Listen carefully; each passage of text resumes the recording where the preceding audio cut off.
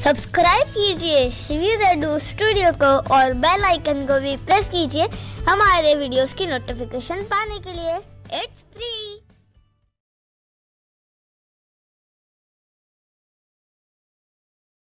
A first question: what fraction of the letters of the given word has curved line? So यहाँ पर हमें एक word दे रखा है जो है डिविजिबल, और इसमें जो लेटर्स हैं जिनमें कर्व लाइन आ रही है वो है डी, एस और बी। तो टोटल नंबर ऑफ लेटर्स है 9 और उसमें से 3 लेटर्स में कर्व लाइन आ रही है, तो 3/9 हमारा फ्रैक्शन हुआ और 3/9 को हम ऑप्शन डी 1/3 भी लिख सकते हैं। So option D is the correct option. Next, study the given figure and select the correct option. तो यहाँ पर हमें ऑप्शंस चेक करने पड़ेंगे। तो ऑप्शन ए है 1/3 of the figure is shaded. तो यहाँ पर जो टोटल नंबर है हेक्सागन्स का वो है 12 और उसमें से 4 शेडेड है, यानी 4/12 शेडेड है, और 4/12 को हम 1/3 भी लिख सकते हैं। सो ऑप्शन ए करेक्ट होगा। अब हम ऑप्शन बी भी चेक कर लेते हैं कि 2/3 of the figure is unshielded. तो यहाँ पर जो अनशेडेड फ्रैक्शन है वो है 8/12। तो 8/12 को हम 2/3 भी लिख सकते हैं। सो ऑप्शन बी करेक्ट होगा। तो यानी ऑप्शन ए बी दोनों करेक्ट है, तो इसका करेक्ट ऑप्शन होगा option C, both A and B. So option C is the correct option. Next, what fraction of the given balls are not blue? तो यहाँ पर जो टोटल नंबर ऑफ बॉल्स है वो है 18 और उसमें से ब्लू बॉल्स है 8। तो हमें पूछा गया है what fraction of the given balls are not blue. तो हम 18 में से 8 सब्ट्रैक्ट करेंगे और हमें मिलेगा 10, यानी इसका करेक्ट ऑप्शन होगा option B 10/18। So option B 10/18 is the correct option. Next, how many more triangles must be shaded so that half of the given figure is shaded? तो ये जो टोटल नंबर ऑफ ट्राइंगल्स है इस figure में वो है 24। Half of them यानी 12 triangles shaded होने चाहिए, और यहाँ पर 7 ट्राइंगल्स शेडेड हैं। तो 12 - 7 होगा ऑप्शन ए 5। तो हमें 5 और ट्राइंगल्स शेड करने पड़ेंगे इस पूरे फिगर को हाफ शेडेड बनाने के लिए। So option A is the correct option. A fifth question: by how much is 19/20 greater than 7/20? तो ये दोनों जो फ्रैक्शंस है इनको हम 19/20 माइनस हम 7/20 करेंगे, और इनके जो डिनोमिनेटर्स हैं वो सेम है, यानी ये लाइक फ्रैक्शन है। तो अब हम नॉर्मली न्यूमरेटर सब्सट्रैक्ट करेंगे, तो 19/20 minus 7/20 is equals to 12/20। So option B is the correct option. Our next question: which of the following options will replace star in 2/5 is equals to star by 15? तो यहाँ पर हमें star की value find करनी है। तो इसको find करने के लिए हमारे पास 2 तरीके हैं। पहला है क्रॉस मल्टीप्लिकेशन और दूसरा है कि लाइक फ्रैक्शन में इन्हें कन्वर्ट कर फिर करें। तो 2/5 को हम 3 से मल्टीप्लाई करेंगे न्यूमरेटर डिनोमिनेटर दोनों को, तो हमें मिलेगा 6/15, यानी स्टार की वैल्यू हो गई option A 6। Option A is the correct option. Next, 79/9 is same as dash. तो 79 को हम 9 से डिवाइड करेंगे तो हमारा जो क्वोशिएंट होगा वो होगा 8, जो रिमाइंडर होगा वो होगा 7 और डिविजर होगा 9। तो इसका जो मिक्स्ड फ्रैक्शन होगा वो होगा option B 8 7/9। So option B is the correct option.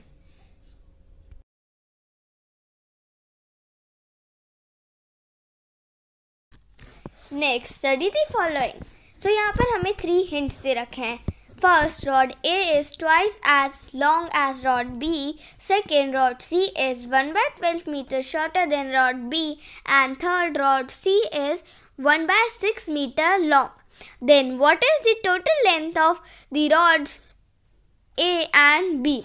तो अब यहाँ पर हमें इनकी इक्वेशंस बनानी होगी। सो फर्स्ट इक्वेशन होगी a is equals to 2b, second c is equals to b minus 1/12, third c is equals to 1/6। तो अगर हम c की वैल्यू को हमारी सेकेंड इक्वेशन में पुट करेंगे तो हमें b की वैल्यू मिल जाएगी 1/4, और अगर हम b की वैल्यू को हमारी first equation a is equals to 2b में पुट करेंगे तो हमें मिल जाएगी a की वैल्यू 1/2, और अगर हम इनको ऐड करेंगे तो हमें मिलेगा option a 3/4। So option a 3/4 metre is the correct option. Our next question, if k plus 3/5 is equals to 7/5, then find the value of k। तो यहाँ पर k की वैल्यू होगी 7/25 माइनस 3/25। सो ये लाइक फ्रैक्शन है तो हम इनके न्यूमरेटर को सब्ट्रैक्ट कर देंगे, तो 7 माइनस 3 इज इक्वल्स टू 4। तो ये होगा ऑप्शन डी 4/25। सो k की वैल्यू होगी option D 4/25। So option D is the correct option. Our next question, which of the following options can make the given number sentence true? तो यहाँ पर हमें 2/3 और 1/4 को कंपेयर करना है। तो यहाँ पर हमें इन दोनों फ्रैक्शंस को लाइक फ्रैक्शन में कन्वर्ट करना होगा। तो अगर हम इन्हें लाइक फ्रैक्शन में कन्वर्ट करेंगे तो 2/3 हो जाएगा 8/12, 1/4 हो जाएगा 3/12। तो 8/12 3/12 से बड़ा है, यानी 2/3 1/4 से बड़ा है। So option A is the correct option. तो फ्रेंड्स, आपको मेरे चैनल पे फ्रैक्शंस का एक वीडियो मिल जाएगा, तो आप उसको ज़रूर देखें, उससे आपके कंसेप्ट्स क्लियर होंगे। Next, which of the following shaded fraction is same as the fraction of red balloons in the given set of balloons? तो यहाँ पर टोटल नंबर ऑफ बलून्स है वो है 12 और नंबर ऑफ रेड बलून्स 6। तो अब 6/12 रेड बलून्स हुए और उसको हम 1/2 भी लिख सकते हैं। तो इसका ऑप्शन डी करेक्ट होगा 2/4, और 2/4 को हम 1/2 भी लिख सकते हैं, इसलिए ऑप्शन डी करेक्ट है। So option D is the correct option.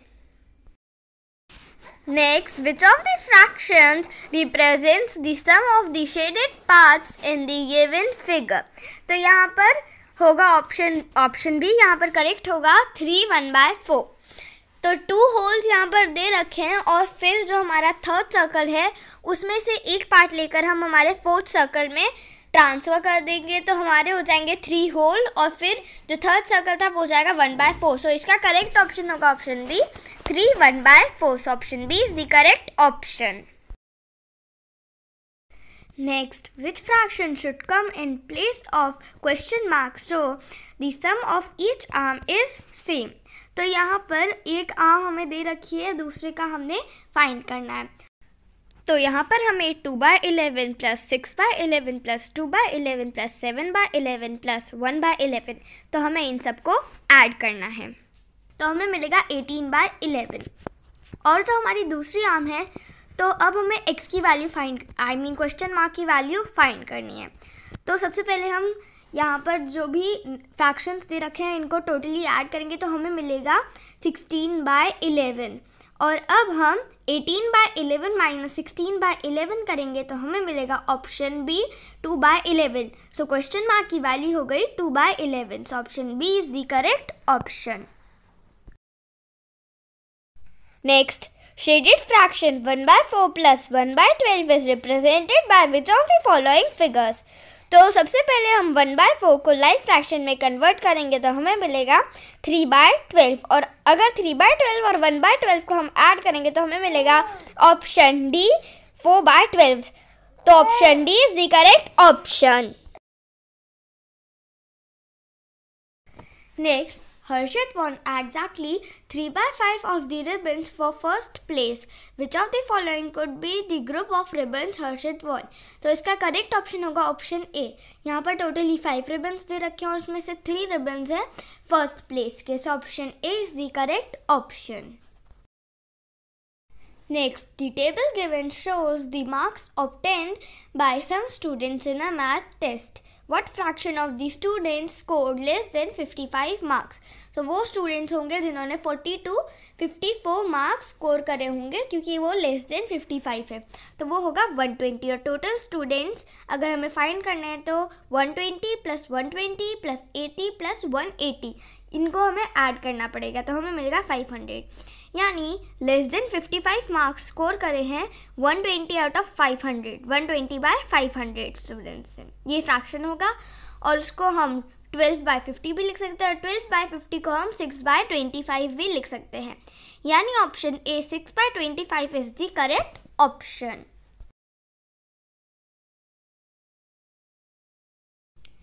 Next question, which of the following options represents the shaded part of the given figures? तो यहाँ पर हमें 3 figures दे रखे हैं और वो उनमें कुछ parts shaded हैं और जो options हैं उनमें प्लस का साइन लगा हुआ है। तो पहला जो हमारा फिगर है उसमें टोटली 4 पार्ट्स हैं और उसमें से 3 शेडेड है, तो ये होगा 3/4। नेक्स्ट फिगर में हमारे सेकंड फिगर में 4 पार्ट्स हैं और उसमें से 2 शेडेड है, तो ये होगा 2/4। और जो हमारा थर्ड फिगर है उसमें टोटली 4 पार्ट्स हैं और उसमें से 2 शेडेड है, तो ये होगा 2/4। तो हमारा करेक्ट ऑप्शन है option C, 3/4 + 2/4 + 2/4. So option C is the correct option.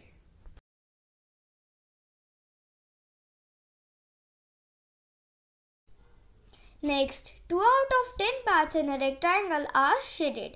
Devya wants to shade 3/5 of the rectangle shaded.